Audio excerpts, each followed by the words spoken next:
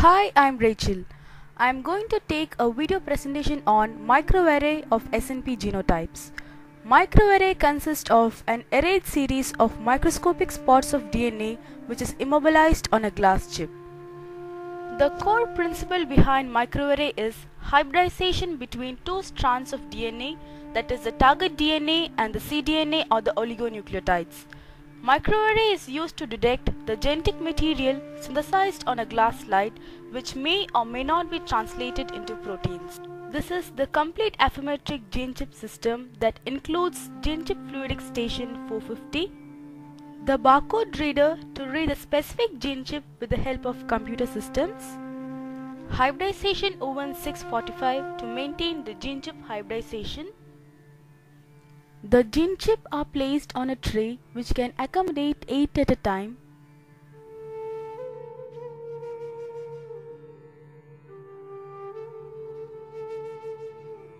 And this is the Affymetric gene chip scanner. The DNA chip of microarray is prepared on a small solid base such as a piece of glass or nylon divided into a grid of tiny squares.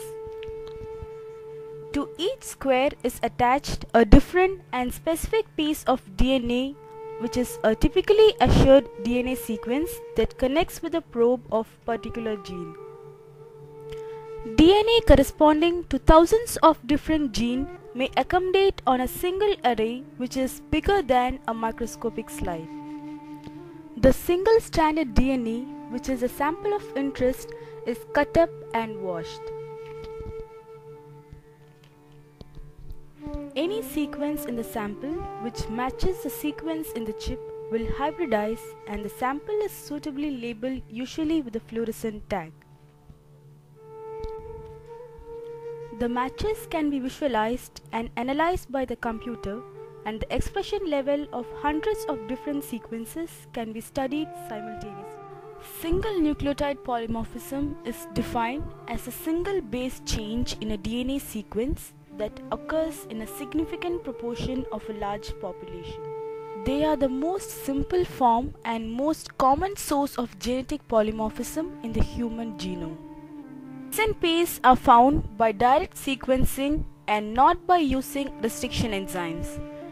They occur every 300 to 1000 base pair along the 3 billion long human genome. And many SNPs have no effect on cell function. Application of SNP: diagnostic or risk profiling, gene discovery and mapping, association-based candidate polymorphism testing, gene function identification, homogeneity testing or study design, and response prediction. SNP genotyping on microarray. SNP genotyping is done to determine the extent of heterozygosity. First, the SNPs are selected, design of PCR and tag primers, multiplex PCR, cyclic SBE or ASP with fluorescent DNTPs, capture of products on microarray, and signal measurement with the help of scanner. A haplotype stands for a set of linked SNPs on the same chromosome. We can find 3 SNPs in these 3 chromosomes because there are polymorphism in each SNP locus, and their corresponding haplotypes are CTC, CAT and ATC. If we only look at the SNP patterns, they are called haplotype. This is the relationship between SNPs and haplotypes. Selecting discriminative SNPs for association study. We wish to identify a set of discriminative SNPs which induces the disease in association study. 0 indicates 2 major alleles, 1 indicates 2 minor alleles, 2 indicates 1 major and 1 minor allele, and X indicates the missing data. However, the capability of SNP genotyping array is limited, so we are forced to select a subset of SNPs to be genotyped. Hybridization was performed and the arrays were scanned using Affymetric scanner and the results were analyzed. SNPs in the human genome.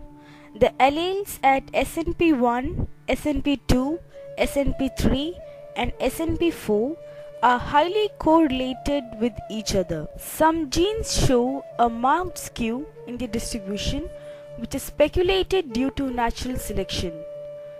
Genes involved with DNA and RNA metabolism are often within regions of haplotype blocks, and genes involved in immune responses and neurophysiological processes are often in the regions of recombination hotspots. Haplotype blocks and tag SNPs. The SNPs within a haplotype block tend to be inherited together, which are not easily separated by recombination. The haplotypes within a block have limited diversity. A small subset of SNPs, called tag SNPs, is sufficient to distinguish all haplotypes in a block. Distinguishing a haplotype sample using all SNPs. An unknown haplotype sample is added.